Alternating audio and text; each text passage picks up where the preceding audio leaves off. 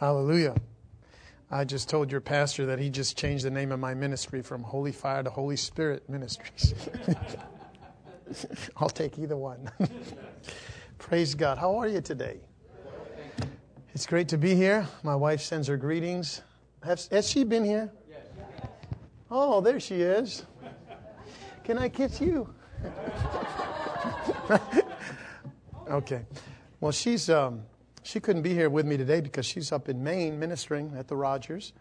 Actually, she was there Thursday, Friday. She came back yesterday, but she's too tired to come with me. So we left her at home, but she sends her greetings. And praise the Lord. We're here. Amen. Hallelujah. I want to just get a good look at you. I don't come here. I think I've only been here once before. So I want to see your pretty smiling faces here. Hallelujah. Praise the Lord. Are you ready for the Word of God? Yes. Hallelujah. You sure? Yes. All right. You said it. Psalm 34, please. Thank you, Jesus. I understand you've been watching a certain video here the last couple of weeks of this short, bald street preacher. But it was the junior, as in Johnny Jr., that did that for us, and very appreciative of that. We've used that to promote what we're doing in some of these places, in some of these villages, and that video is a great blessing to us. Hallelujah. And I enjoyed my trip with these, I think it was Johnny, Leon, and Daniel that went with me to West Africa about a little over 2 years ago. And actually, that was one of the best trips that I've ever taken. It was them, and there was 3 others. That was one of the best trips I've had with a team. They served us well, no problems, no complaining. So I know what kind of people your leaders are raising up here. Amen. So thank you for your love, your support, and your friendship. Hallelujah. Psalm 34. I'd like to just reciprocate. Pastor John and Jenny Heald are friends of ours, and they've been an example to us for many years. And I think the greatest example that they are to us is just, I've said it before, I think, when I've been here, but their family just stands out. There are ministers across this country who have a lot of problems with their children and their family. And I'm not saying they haven't had any problems, but when I look at their family, I see God, and I see godliness in their children. And I asked them, "What's your secret? You're getting all these girls married off?" And there are so many single girls in our church and places we go in our lives that, they can't get married. They can't find a husband. And these guys have just married every one of their girls. Hallelujah. So that means they're doing something right. Amen. They're praying for the eyes of the men to be opened. And they've been opened. Hallelujah. So we appreciate their example very much. So anyway, introductions out of the way here. I have a very weighty word today. And my wife would say to that, when don't you have a weighty word? And really, something's happened to us recently. We've always gone to the nations and had a heart for the nations. But there's a real change happening in my heart for our own nation here of America. This nation, as I look at what's happening, not only spiritually, but politically around the nation, it's just amazing the assault, the satanic assault that's come against this nation. And it's been sped up, accelerated over the last 2 or 3 decades. It's just unbelievable. I hope your eyes are open to see the frontal assault that the devil has had on this nation. Why wouldn't he attack our nation? This nation has been the center of Christianity for the last century plus. More gospel has gone forth from here. There's been more of the Word of God taught in this nation, more ministries raised up from within this nation. Why wouldn't the devil attack it? And but I see it in the church. I see a real complacency and compromise among many. But these things have already been foretold in the Scriptures in the last days of what would come as we get closer to the coming of Jesus, how many would depart from the faith. Many would drift away. In Paul's day, every single writer in the New Testament warned the early Christians about not letting the things that they've heard slip from them. About, Peter said, make your calling and election sure. Paul, in one of the greatest speeches you will ever hear, when he said farewell to the elders at Ephesus, he said, I've warned you day and night with tears. I've warned you that there are savage wolves coming from without. And even from among yourselves, men are going to rise up and distort the truth, one word says. One translation says, distort the truth so that they will draw away disciples after themselves. In Hebrews 2, verse 1, it says, do not neglect these things that you've heard, lest you drift away. And so this word this morning is to prevent any slippage, any drifting, any stumbling. This word will keep you, it will strengthen you, it will build you up, and it will give you a greater intimacy. Cultivate a deeper intimacy with the Lord. A number of years ago, my wife had a dream, and she's given to dreams. And the Lord speaks often to her in dreams. She had a dream that she was on this, she was in a church, on the church grounds, and the saints were having a picnic-like fellowship on the grounds of this church. And the pastor was showing her around. And he took her inside this cookhouse where they cooked and stored food in this place. And she noticed shelf after shelf, there was so much food that was being stored in this place. Much of it was not being used. And she asked the pastor, she said, Pastor, why aren't you serving all this good food to the people? It was still warm, it had been cooked. It was actually, African food. I don't know if it was an African church or not, but we're used to African food, and we love African food. They're staple rice dishes of various kinds, and she recognized it as a dish like that. And when she asked him, why isn't this good food being served, the pastor said, because it is strange to the people. They're not used to it. And my wife was kind of surprised and a bit stunned when he said that. She thought, but it's being wasted. It's being wasted. Well, it's not. The pastor said it's just strange to them. They're not used to it. And then they left that cookhouse, and the pastor went out on the church grounds with my wife, and they were about to cross. They were crossing a little stick bridge that I guess there was a little stream that flowed under it. And underneath this bridge, there were all these weeds that were growing up.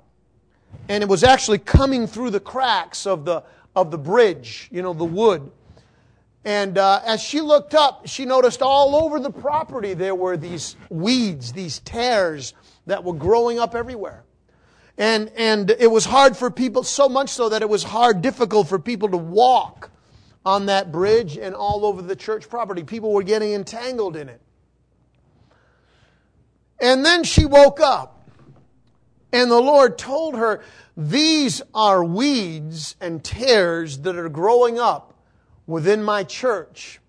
These weeds and tares represent sin and complacency and compromise that is affecting my people and my church because they're not getting served certain nourishment and certain foods that have been kept and stored for them. They're not being served that food.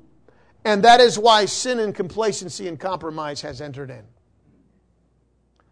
And when she told me that, I paid very close attention to it because that involves our lives, our ministries, our callings. And I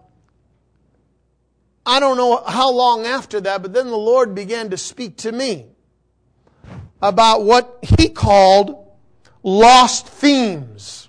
Everybody say lost themes. Lost themes. Discarded truths, discarded themes in the body of Christ that are not being proclaimed or not being taught with the frequency that the Lord would have them be taught. Such things as the holiness and sanctification. Such things as the eternal judgments of God. The judgment seat of Christ. Heaven, hell. The rapture of the church and the coming of the Lord. These are all truths and themes that run throughout the Scriptures. These are not minor truths. These are not minor themes. These are major emphasis in the Word of God. And the Lord told me, and it kind of stunned me a little bit. He said, there's been a diabolical silence on these truths and these themes in my body. A diabolical, a demonic, a satanic silence on these themes and these truths. Well, He had my attention when He said that to my heart. And then over the years, because again, this is several years ago, as I've looked around and I've watched the church and watched the body of Christ, I realize more and more how accurate that word and that dream were. And so today is one of these themes that I want to minister to you on the fear of the Lord. Psalm 34. Wow. Thank you, Jesus. Let's just lift our hands right now. Let's just get our hearts ready for this word. Hallelujah. We worship you, Lord. We reverence you. We know and sense the weight of this word, the heaviness and the depth of it. I thank you, Lord Jesus, now that you open every heart to receive this precious treasure called the fear of the Lord. We thank you for it now. Speak to us and through us. Grant us utterance and liberty in the Holy Ghost. In Jesus' name, amen.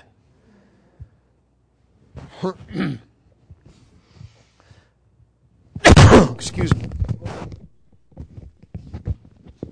Thank you, Lord. Psalm 34, are we there?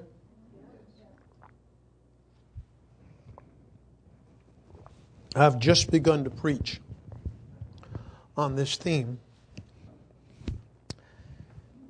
And it's a stream now. See, you study something long enough and it becomes a stream that runs through you. And you never stop. You just pick up, on this theme somewhere down the line. And it's just one continuous stream and flow and message that keeps burning in our hearts. In Psalm 34, may this be our declaration and our prayer. Verse 9, "O fear the Lord, you His saints. There is no want to those who fear Him.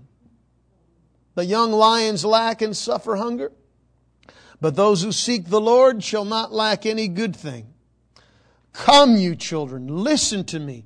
I will teach you the fear of the Lord. Can we make that our prayer today? Lord, teach us your fear. Teach us the fear of the Lord. You know, it's one thing to love the Lord. Excuse me. It's another thing to fear the Lord. They're not the same.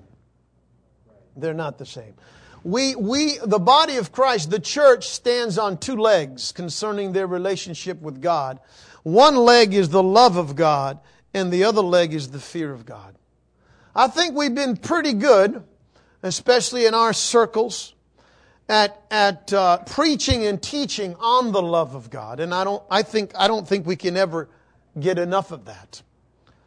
Amen. We know, we should know, if we've been listening to the Word of God long enough, that God does love us unconditionally, that His love for us will never run out. It's not based, your value to God is not based on your performance. It's not based on what you have done or have not done. It's based on simply His love for you. It's unconditional. If we as earthly parents love our children unconditionally, how much more does the Heavenly Father love His children unconditionally? I mean, if you think about it, God created us. We wouldn't even be here alive and breathing if God had not created us. Secondly, He not only created us, He purchased us back from the hand of the enemy. He bought us. The devil kidnapped us. We were under the curse, and Jesus came and redeemed us from that curse, set us free, reconciled us to God. So not only did He create us, but He redeemed us and purchased us back from the hand of the enemy.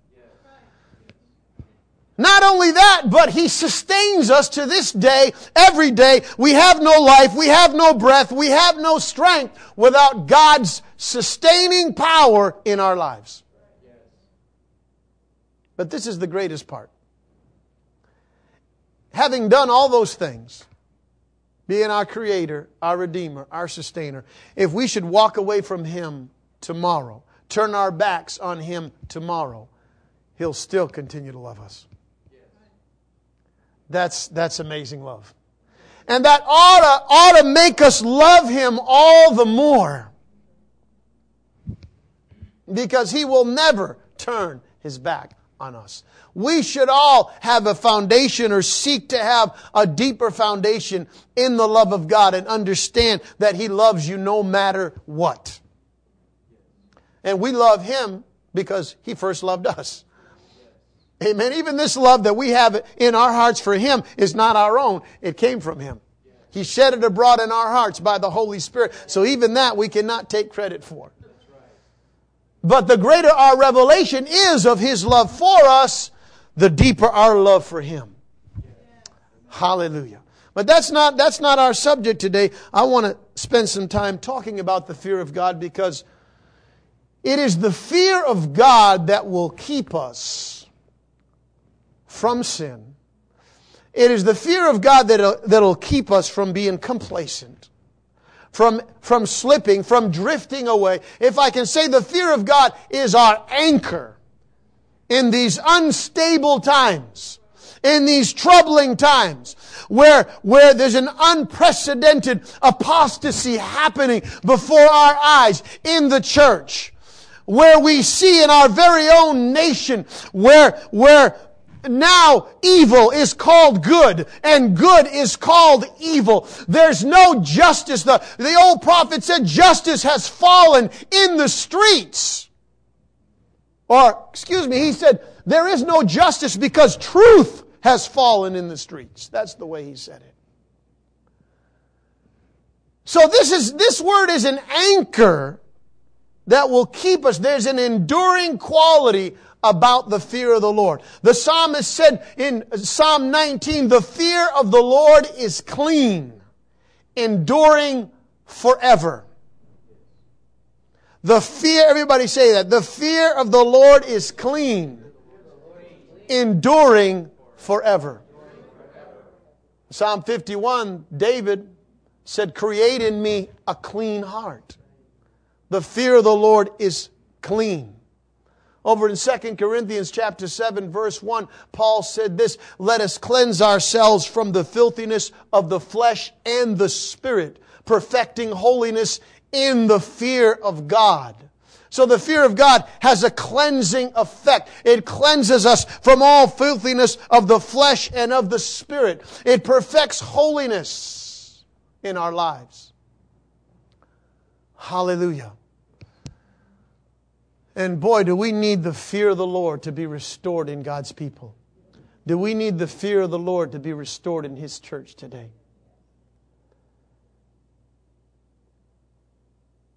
You know, you can't just, there's got to be a certain distrust that we have to have in ourselves to really cultivate this holy fear. You know, the Bible says, how does it go? Let him take heed that he stands. How does it go? Unless he falls, something like that. Yeah, he who thinks he stands, take heed lest he fall.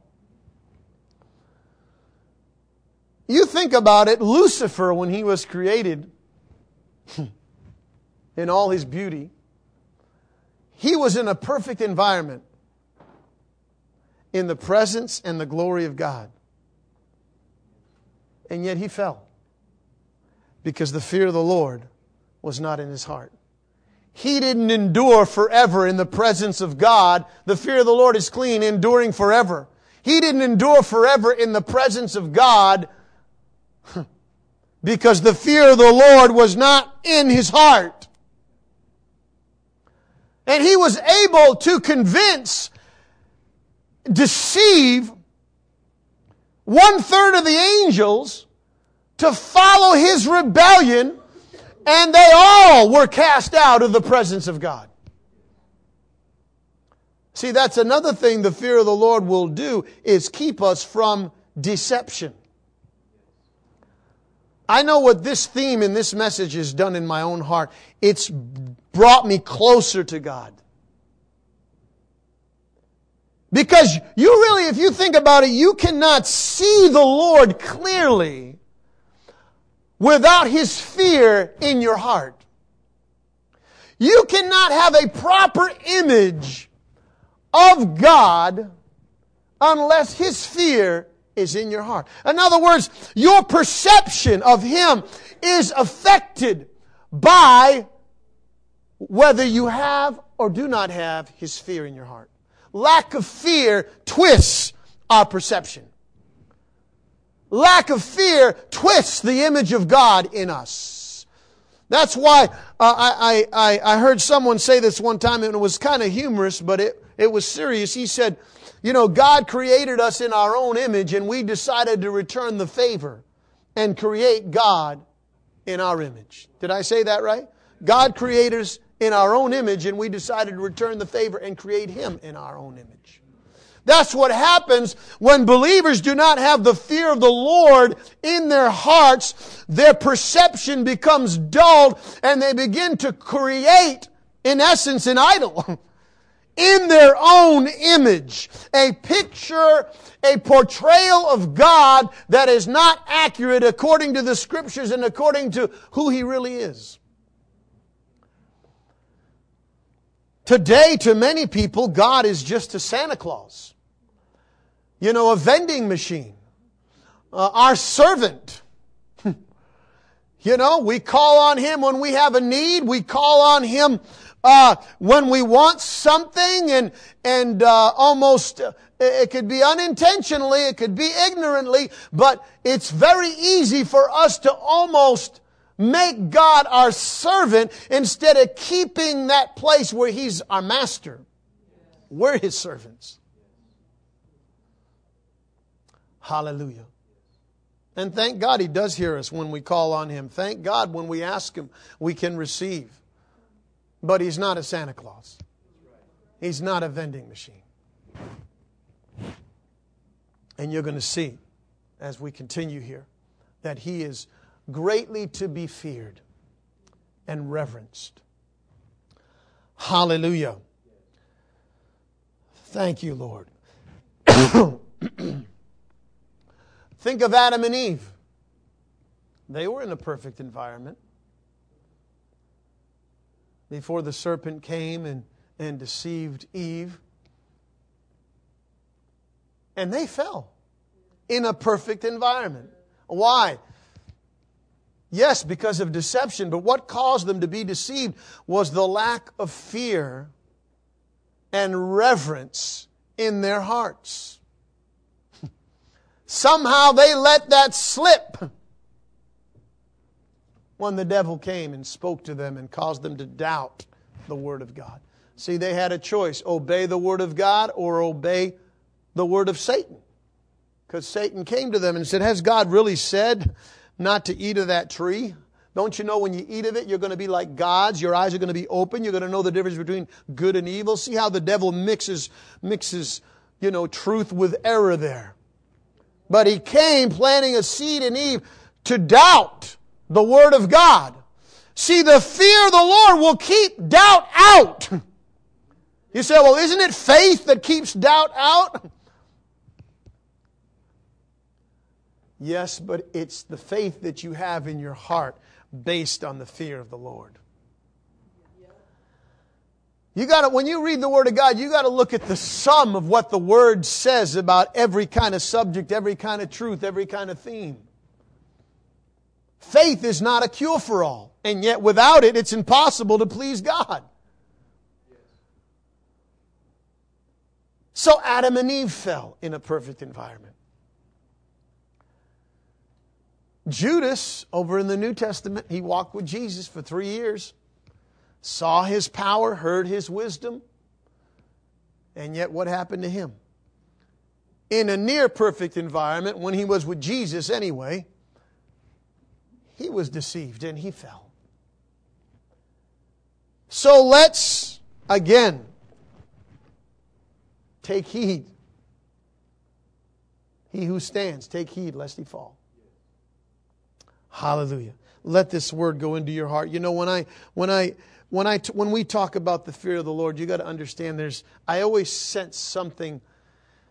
It's like maybe I'm just more sensitive to it. I know they're always with us, but the angels, there's almost a manifestation of those angels because the Bible says that the angel of the Lord is encamped around about those that fear Him. Amen. And the angels hearken to the word of the Lord, but they also hearken to those who fear Him. Fear the Lord, not fear the angels. We're called to fear the Lord. Hallelujah. Those angels were there when Lucifer led 1/3 of the other angels in a rebellion. Because the fear of the Lord wasn't in their hearts. Hallelujah. The fear of the Lord is simply a reverence and a respect and awe for God. A holy esteem, a holy reverence. To be in awe of Him.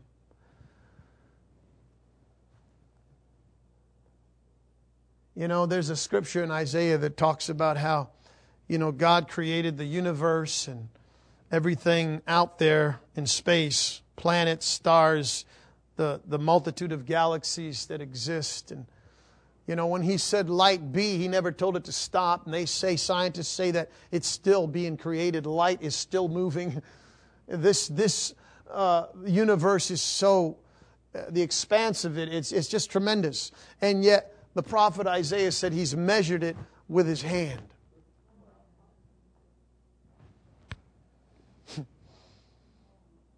See, that's awe. When you meditate and you think about that fact, it creates an awe in your heart like, wow. And yet, at the same time, if you look at planet Earth, compared to the rest of the universe, what is it? I mean, it's a little speck of nothing in the expanse of all the universe, and God has chosen that the earth for the earth to be the only inhabited planet of people made after His image. But this gets even better. I mean, think of the United States in proportion to the whole universe.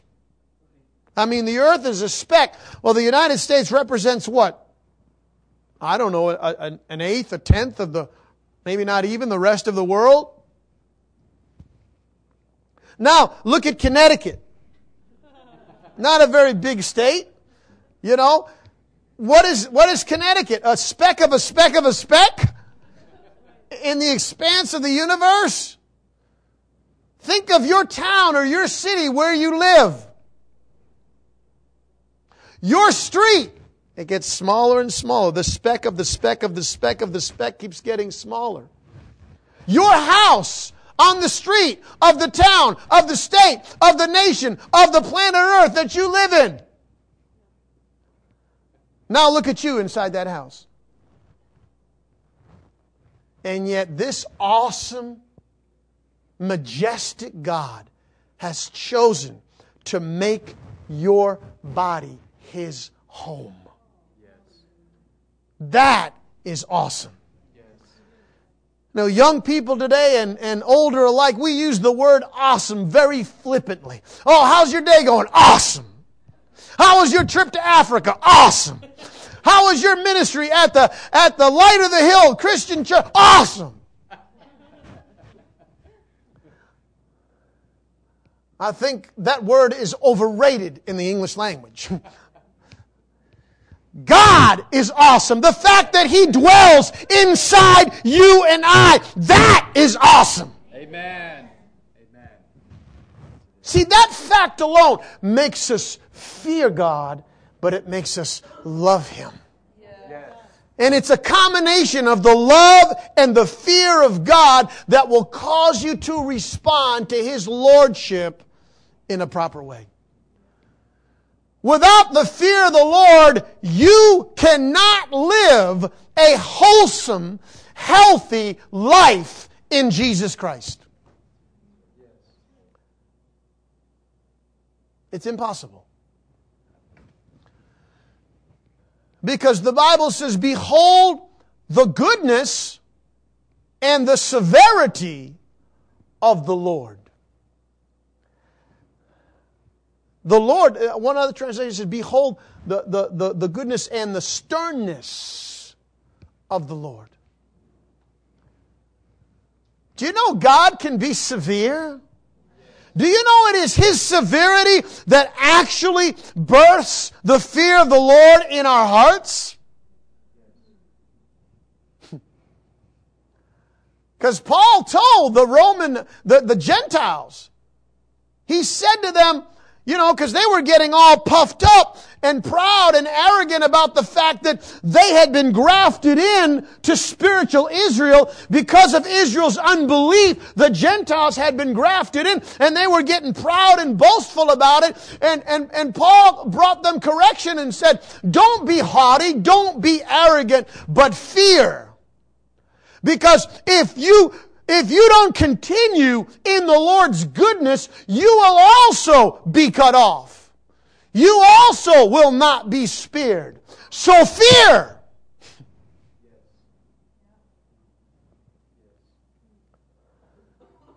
Hallelujah. See, we don't talk about this very much. It's almost like we're afraid that people are going to somehow get under condemnation or they're going to be frightened or they're going to be scared of God. That's not the true fear of the Lord. The true fear of the Lord is not to be afraid or frightened like you would of a big rattlesnake or a tornado.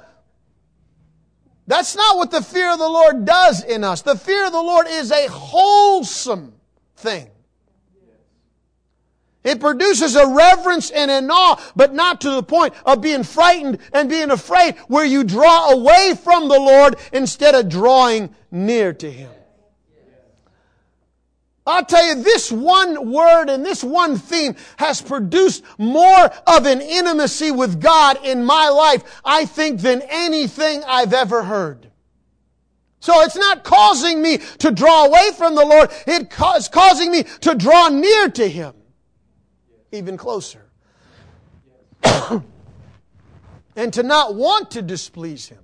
To not want to offend Him in any way. In thought, in word, in motive, in deed. I don't want to offend Him. I don't want to hurt Him. I don't want to disappoint Him. That's what the fear of the Lord produces. Or ought to produce in our hearts.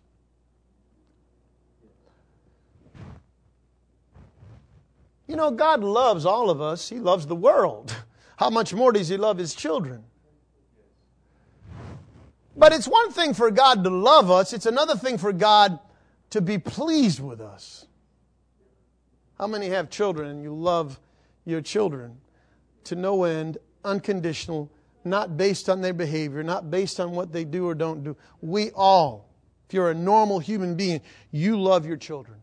Whether they're walking with God or they're not, whether they're living in obedience or disobedience to God, you love them the same way.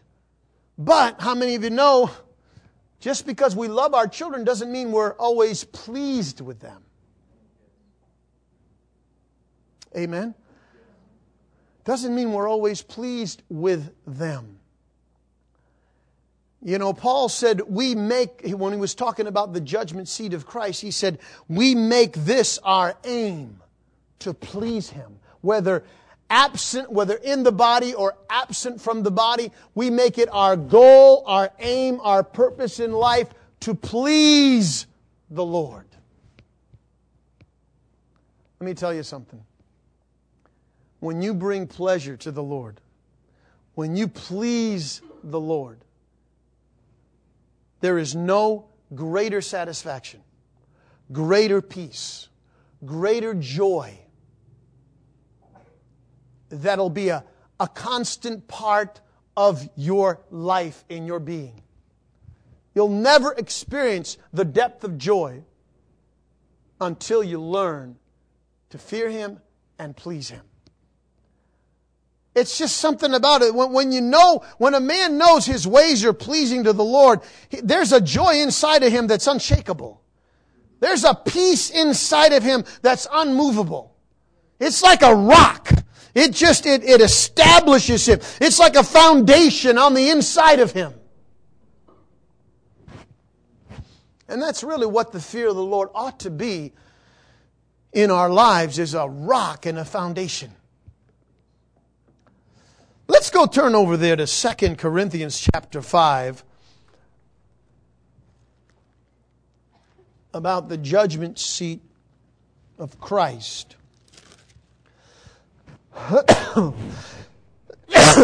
Excuse me.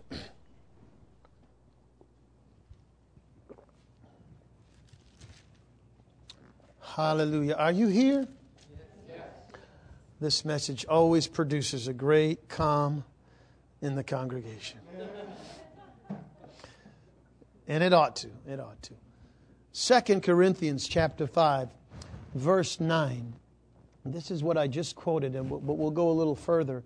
Therefore, we make it our aim, whether present or absent, to be well pleasing to Him. For we must all appear. This is why we make it our aim to be pleasing to Him. For we must all appear before the judgment seat of Christ, that each one may receive the things done in the body, according to what he has done, whether good or bad.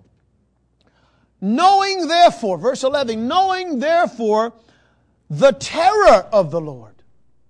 Now another translation says, knowing therefore the solemn fear of the Lord, we persuade men. Another translation says, we fight hard for men. Wow. Knowing therefore the solemn fear of the Lord, we fight hard to persuade, to convince men, but we are well known to God, and I also trust are well known in your consciences. We persuade and convince and fight hard for men's souls and men's spiritual well-being through the fear of the Lord. And in this context here, really, the judgment seat of Christ is really called the fear of the Lord. If you just read these 3 verses, Paul is talking about standing before the judgment seat of Christ, giving account of our lives, and then he talks about the fear of the Lord right after. So the judgment seat of Christ really is almost synonymous with the fear of the Lord. Because see, it's the judgments of God, again, that produce the fear of the Lord in our hearts. It's one of the greatest aspects of the fear of God is His judgments, His eternal judgments. You know what I realized recently, and we're beginning to speak a little and write more about this, the elementary principles of the doctrine of Christ. There are 6 of them. Included in that list of 6, number 5, eternal judgments. Another translation says eternal judgments and punishments. When's the last time we've taught new converts and new believers about eternal judgment and eternal punishment? Paul called it the milk of the Word. See, I've done a little survey, and I don't know what you have here, what you teach here. I certainly know the hearts of your leaders, that they're precious and they're godly, and they're doing the best to lead you and feed you. But there's a lot of churches that have gotten away from Hebrews 6. It's another one of those lost themes. And yet this is the milk of the Word of God. Repentance from dead works. New converts classes, they don't teach on repentance anymore. Maybe a little faith, maybe a little healing, maybe talk about the baptism of the Holy Ghost, maybe, redemptive truths, which are, all of those are very necessary. Who we are in Christ and our righteousness and all these things. But you can't teach those at the neglect of the other issues that are called principal or elementary doctrines of Jesus Christ. What do you think of when you think of elementary?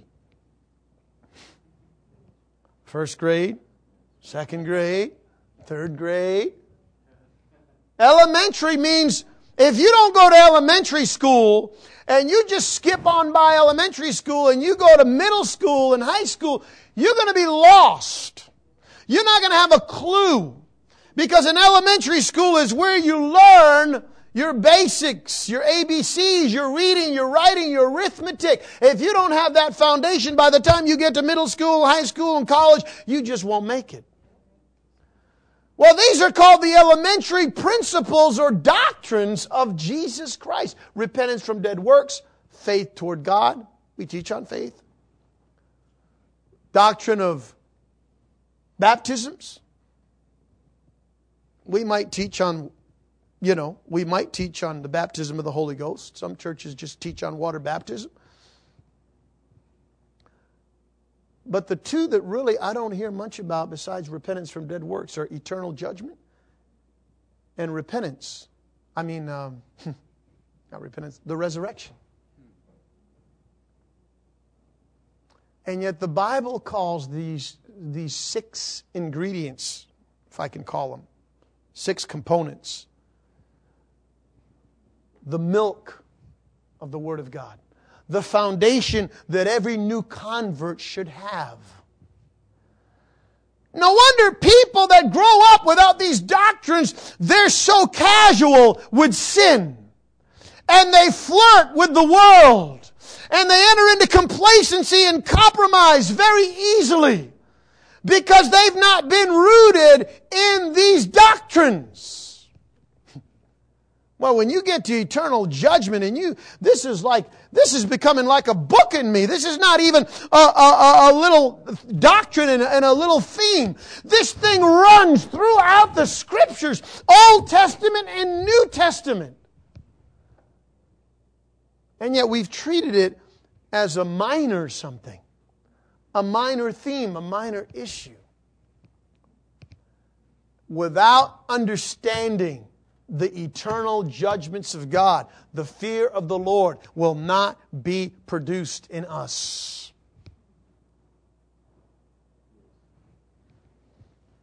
That's why there's such a lack of fear in the churches.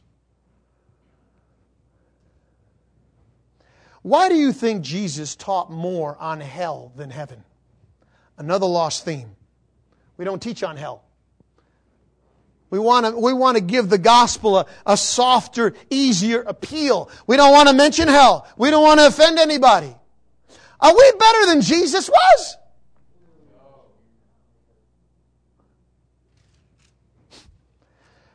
Jesus gave 14 descriptions of hell, 1 of heaven.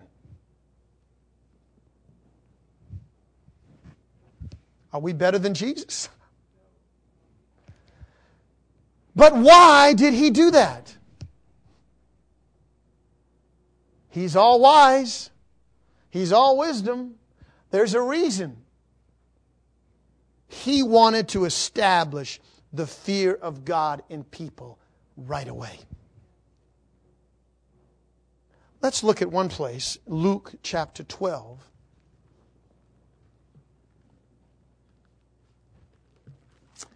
Oh, thank you, Lord. Excuse me. Luke chapter 12.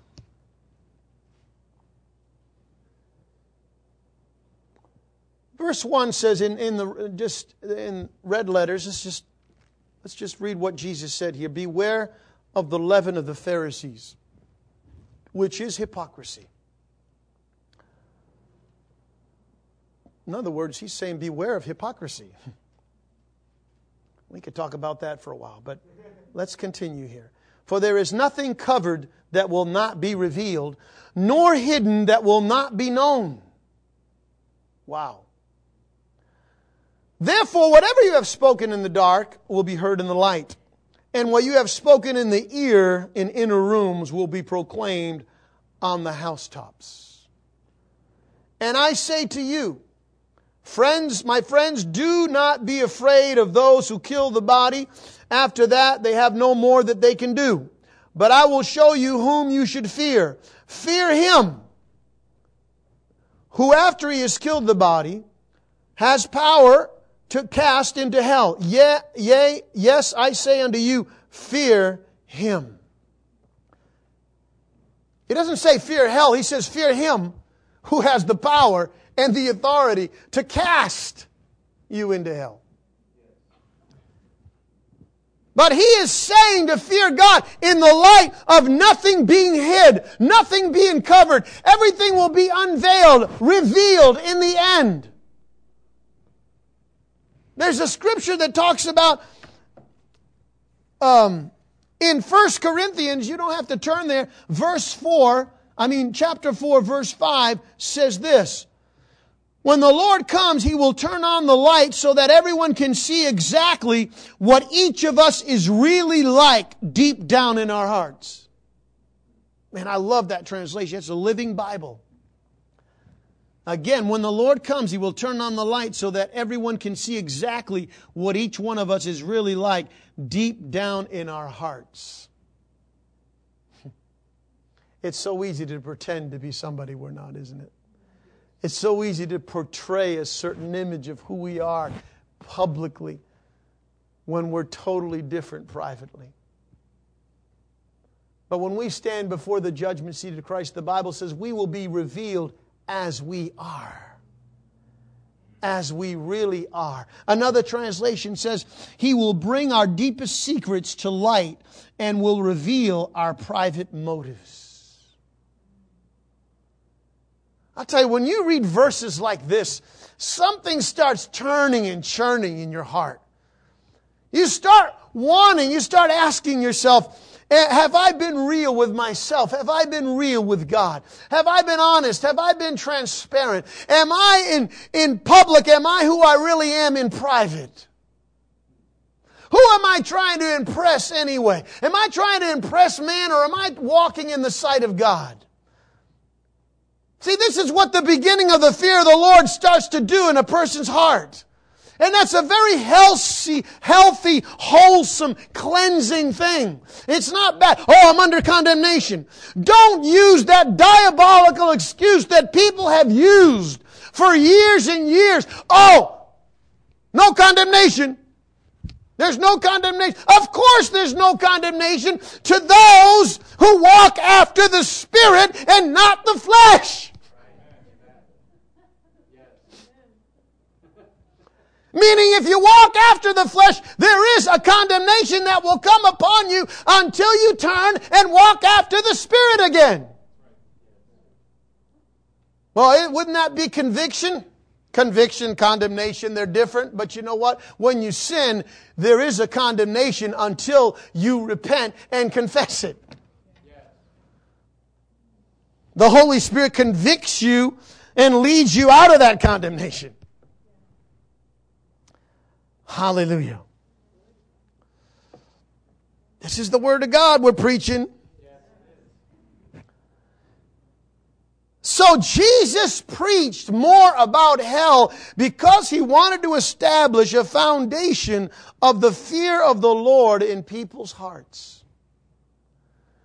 You know, when my son was only 3 or 4 years old, I showed him a video. It was a dramatization of hell.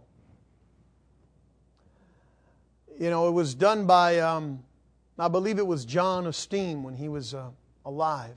And it showed people like, you know, Kenneth Hagin and others that had actually left their bodies and gone to hell. And you say, you showed that to your 3 or 4-year-old son? Yes, before I knew this, before I knew what I was doing, I wanted to put a fear of departing from the living God in his heart. And it worked. It worked. He never forgot that. As soon as he watched that video, he turned to me with his eyes just bugging out of his little head. He said, Daddy, I don't want to go there. Just the way he said it. Daddy, I don't want to go there. And I said, son, you don't have to ever go there. And I led him to the Lord. That was his. He still goes back to that point. That was his salvation experience. 3, 4 years old.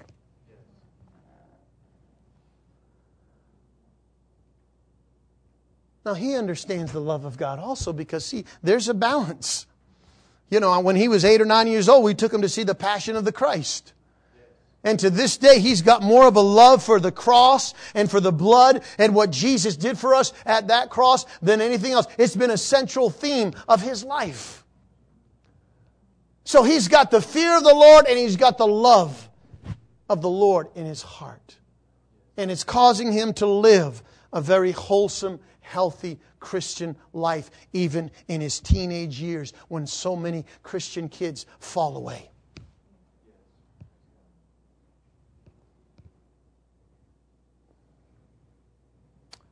Hallelujah. Don't be afraid of the word hell or the theme of hell. Preach what Jesus preached. Emphasize what Jesus emphasized. Don't let the political correctness and the tolerance, the really an unequal tolerance in this hour, the intimidation of the world, and even it's in the church, affect what or how you preach.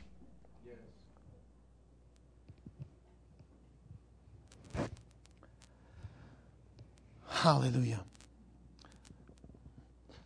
We all know some of these scriptures. Proverbs 1:7 says that the fear of the Lord is the beginning of wisdom. Another translation said the fear of the Lord is the foundation of wisdom.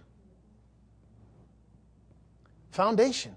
This is foundational to our lives.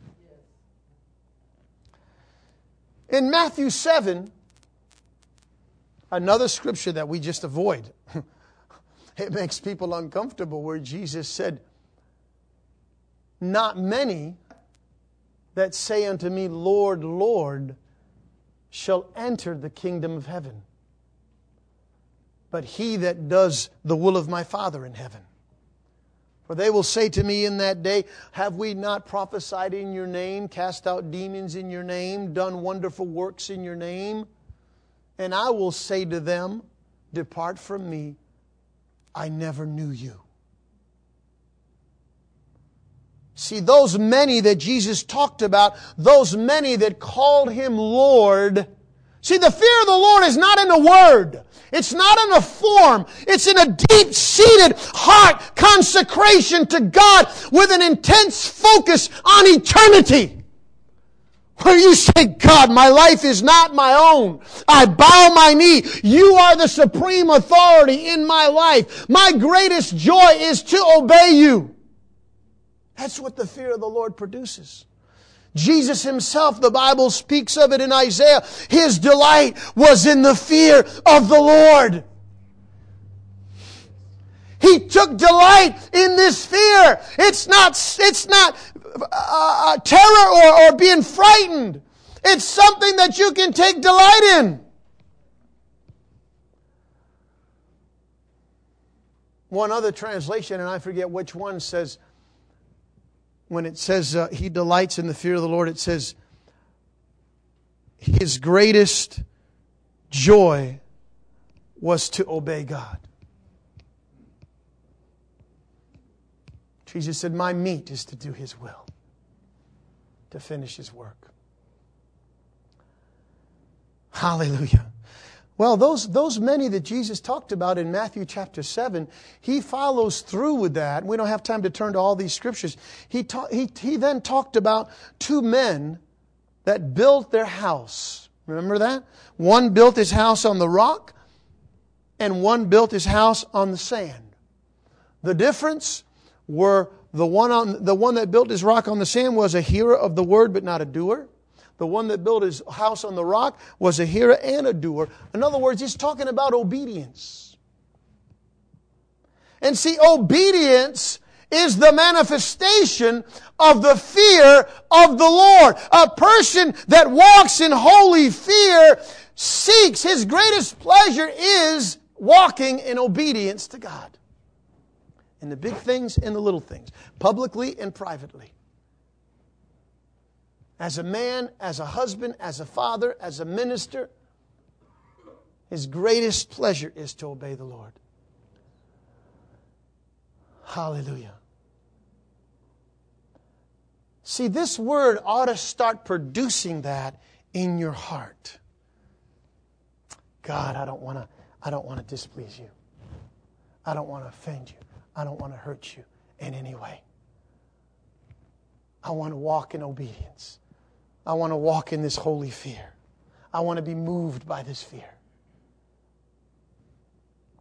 Hallelujah.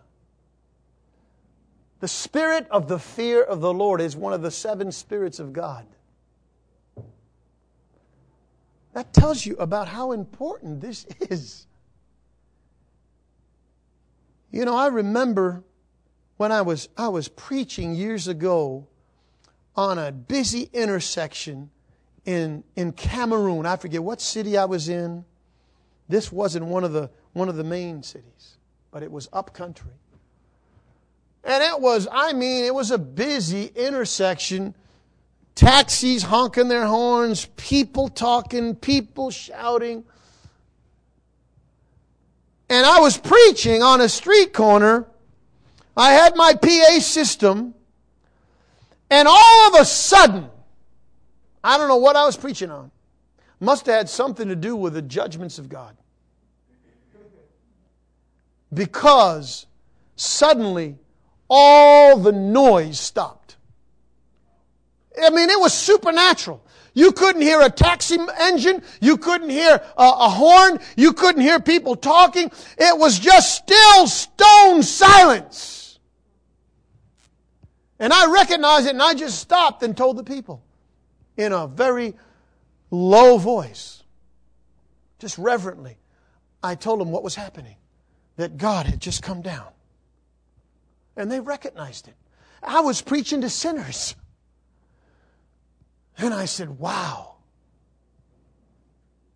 I recognized it later. That was the fear of the Lord manifesting on a busy street corner in Africa.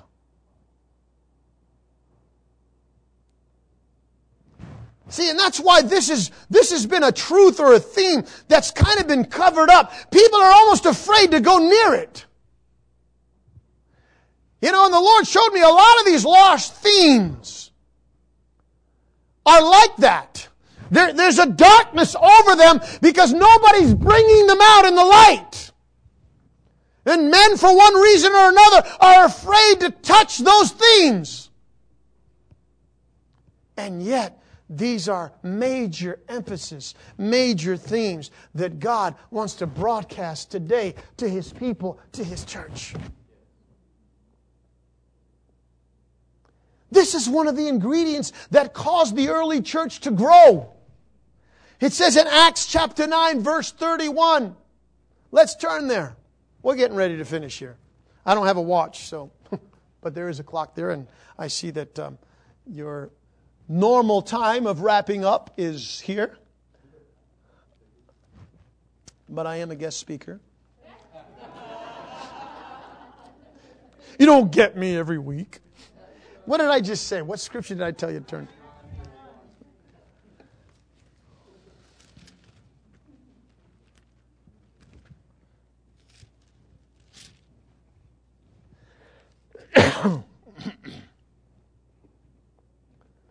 Then, verse 31,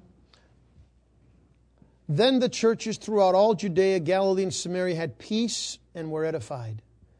And walking in the fear of the Lord and in the comfort of the Holy Spirit, they were multiplied. Something that our popular church seminars and church conferences and church consultants will not tell us how to grow a church. The fear of the Lord will cause a people and a church to grow not only spiritually, but numerically as well. There's another translation that says that they grew spiritually and numerically. They were multiplied. And one of the big reasons they were multiplied was because they were walking in the fear of the Lord. I said, how can the fear of the Lord add to church growth? Because if a person possesses a holy fear in his heart, it will manifest in an obedience to God. And that obedience will cause growth, increase, multiplication. In a person's life, in his conduct, in his conversation, he'll be an example, but also in his witness to the world. You'll never hear that taught in a church growth seminar. I venture to say, true growth comes from within, not from without. You can change a lot of outward things, but that's not what brings true growth in the kingdom of God. The kingdom of God is within. It grows from within. It grows from the heart. That's one of our greatest ministries, is to bring people, as ministers, is to bring people understanding so that they can be in agreement with God. Hallelujah. Now, if you just go through the book of Proverbs, and we don't have time, because this is, like I said, this is a continuous stream that's been flowing in me. But you will find many scriptures on the fear of the Lord. And it will bless you. As a matter of fact, you just ought to get your concordance out. And from Genesis to Revelation, study the fear of the Lord and see how many times the Word of God talks about it. But again, I understand that it takes the fear of the Lord and the love of God to give you balance. Because see, if you just fear the Lord and you don't love Him, it's very easy for you to enter into a legalistic relationship with God. Based on duty, based on works alone, based on your performance. But what the love of God will do in you is keep you free from legalism. And yet, with only the love of God and without the fear of the Lord, it's very easy for you to enter into presumption. and complacency and sin and compromise. And you will take comfort in an unscriptural grace and an unscriptural mercy that doesn't exist. That's why people say, and I'm getting tired of hearing this, but I hear it everywhere. I know I'm not living right, but thank God for His grace. That, my friends, is one of the greatest deceptions in the church today. Because His grace is not a cover-up for our sin or for our compromise or for our presumption. People that say that they not only do not understand the grace of God, the true grace of God, but they don't walk and they don't understand the fear of the Lord. How many want to fear the Lord? Well, there's a scripture, and I'll close with this. I just thought of this in Jeremiah 32.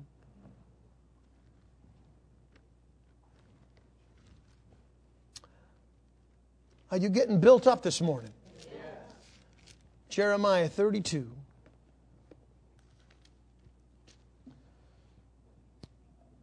This is a promise, verse 38 through 40. They shall be my people, and I will be their God. Then I will give them one heart and one way, that they may fear me forever. Hallelujah. For the good of them and their children after them. The fear of the Lord in our hearts will affect our descendants. And I will make an everlasting covenant with them, and I will not turn away from doing them good, but I will put my fear in their hearts, so that they will not depart from me. Notice that. You should underline that. That's a promise. I will put my fear in their hearts. Again, that's a work of grace. So that they will not depart from